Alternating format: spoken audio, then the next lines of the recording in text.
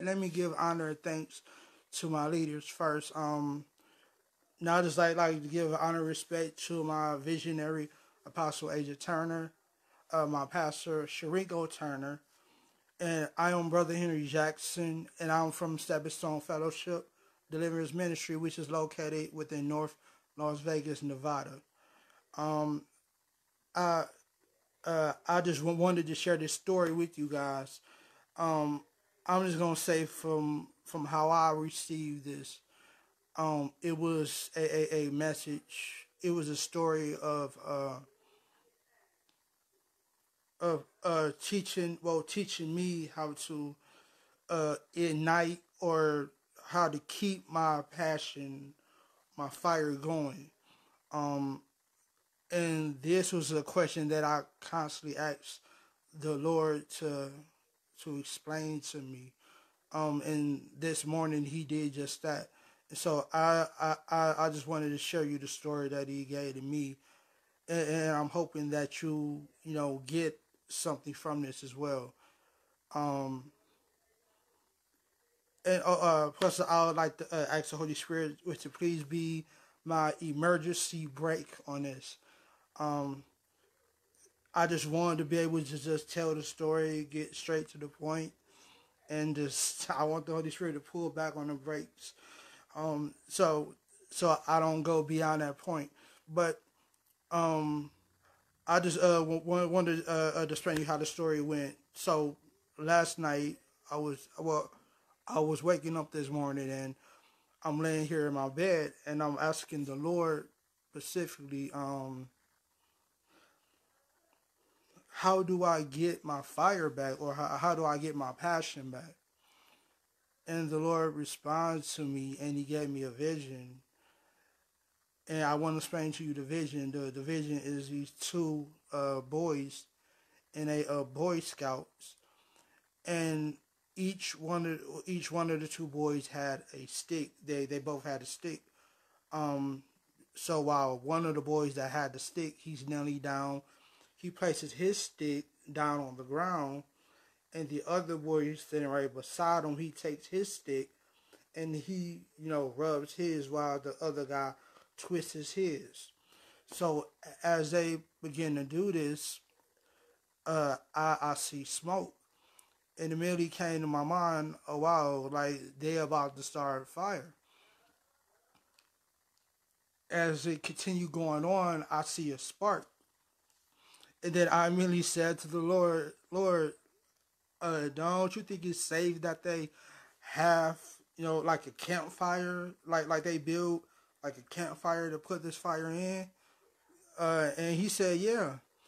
So He sent the two boys out on the to go look and find near trees and to go bring back some rocks or some pebbles, and they put the rocks and pebbles, in a circle. So it wasn't as more bigger than my hand. And so as they lay down these pebbles, they go out again and they go get some twigs.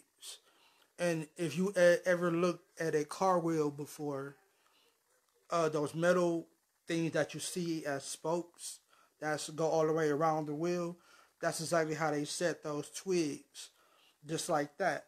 And right in the middle is what you may know in the wheel is called a hood cap, and that's where you normally will find that bolt that you want to unscrew. You want to take the wheel off, but they take these little twigs, they put them all around within these rocks that they had inside the pile.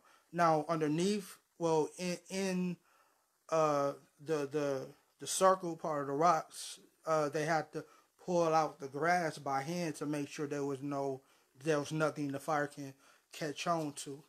And so as they did that, they put the twigs down, they put them down there, you know, and so the boy that was nailing, he put his twig right in the center of that, and so he began twisting his with his arm, and the other boy came across his, and he's doing this as the other boy twisting his. And as they began to do it this the second time, again, smoke appeared, and fire. There's a spark happening again. But I just wanted to point out um, that the Lord was explaining to me that make sure that when do something, that you want to make sure that you have a environment to put this passion in. The thing when I was telling the Lord that don't they need a place to put this fire at to contain it. Uh, now I just wanted to point that out to you. As the boys began to turn their twigs, again smoke came, and a spark came out. This time when the spark came out, one of the spark landed on one of the twigs that's inside the uh, in the circle, and it caught on fire. And the fire began to jump from one twig to the next one, then to the next one, and eventually the whole twigs caught on fire. As all these trees begin to catch on fire, now you begin to see the passion that I was asking the Lord for. And even though I got excited at this point, the Lord said to me that this isn't the most important part. He said to me, the important part is now you got to go out with the boys and you got to go find some more twigs. And when the Lord said this to me, then it dawned on me. Um, there was nothing wrong with the passion that I had or the way I was doing things. What dawned on me was the Lord was saying to me, "You already had the passion, just you just didn't go out and go get more twigs to bring to the fire. So therefore, when the fire begins to go out, you can throw more twigs in, and so the fire can keep on, say jitterating." And so, no, I when I'm the point that the Lord made to me is very simple and short, but it really made sense. And so what this meant was I had to go out and I had to go. I'm just going to use a teaching perspective. If you're passionate about teaching, your passion of teaching may be I want to help people, but then your twigs are going to have to be, you opening up and asking the Lord more questions about, not just about how can I help people, but in what ways can I explain things from different perspectives. So your twigs is going to be, you asking the Lord basically, um, from this perspective, how can I teach this from this perspective, and how can I teach it from this perspective, and how can I teach it from this perspective, and as you begin to see those questions and those, things, or maybe it's music that that I'm trying to do.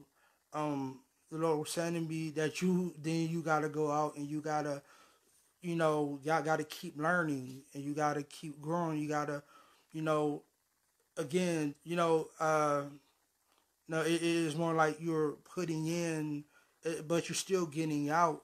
So, um, now the whole thing to keep your passion is you want to make.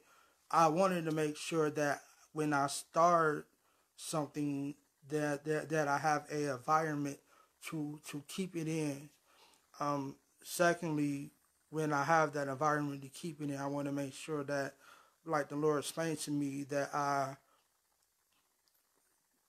can go out and come back and come, you know, bring that to the fire, so I can keep, the passion alive. And so again, that just something I just wanted to share with you guys on that story.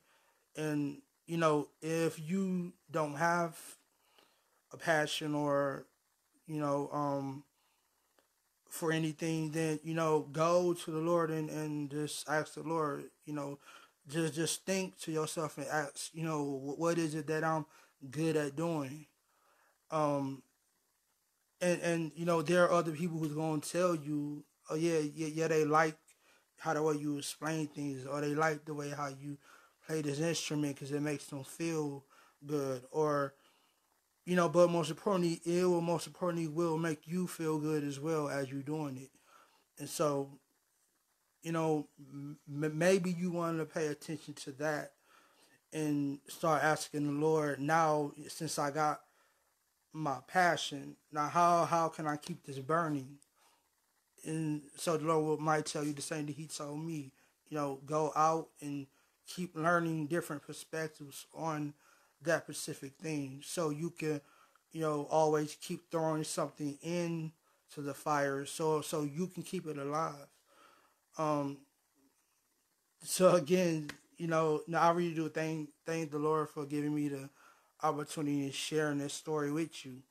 Um, Again, I thank the Holy Spirit for pulling me back on this one. And so now I do really do hope that you take this as a word of encouragement. And to, again, if now I wanted to share this because I know for me, this I was struggling with. Whoever's struggling with this same thing, that I hope you receive the same message. So I just want to pray out. Well, dear Heavenly Father, should we come before you humbly, and we would like to, I would like to say thank you for giving me insight on how I can ignite my passion, that I can keep it burning, and I don't have to worry about it going out anymore. I thank you for giving me the insight, the so I can continue to keep flourishing in those gifts, in those areas that I always wanted to flourish and thrust in. Um, Bless those that hear this story, and that you give them the insight, the part of the story that you want them to get out of it, so they could become ignited and fiery, passionately, just like I was when you gave me this story. Let them become those boys that's in the vision, that they know how to start fires, and they know how to ignite the fire and keep the fire going. In the wonderful name of Jesus, church say amen. God bless every each one of you. Again, uh, yeah, I just want y'all to have a blessed day.